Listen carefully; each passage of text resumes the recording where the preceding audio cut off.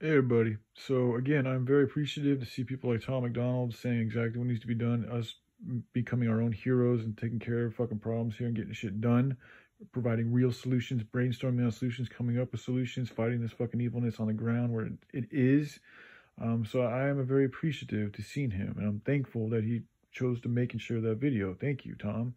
But at the current moment, I'm feeling literally like I feel like I'm being told not to continue on until I see further improvement from the talking heads of truth and just everybody in general who's online has the ability to have a voice, which is everybody who has a voice.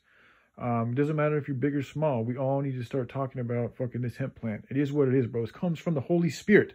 Okay? The Holy Spirit. It saves lives. It saves planets. It saves animals. It saves the water. It counters this plastic industry on every fucking level. I mean, I'm sorry. This is what I'm feeling from upstairs. It's absolute fucking, like, almost like godlike wrath, bro. Okay, something not to fuck around with. So, like, I have been feeding the internet for some time now.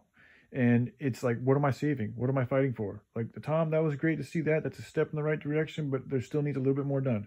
Okay, that's a good start, but we need a little bit more. So it's like, I don't know, my mind might change, but right now where I'm at is like what I'm being told is that what I am fighting for is not something that's good, because you guys are still the majority of humanity. The vast majority of humanity is still not learned the lesson, and we are getting very, very, very, very, very, very, very, very, very, very, very close to that point to where we have no more time to learn the lesson. And the fucking judgment, it'll be judgment time.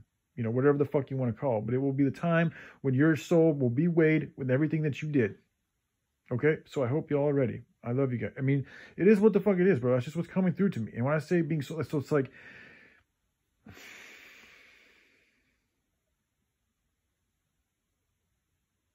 I want to continue on, but you got what am I saving? What am I working for? A bunch of sellouts?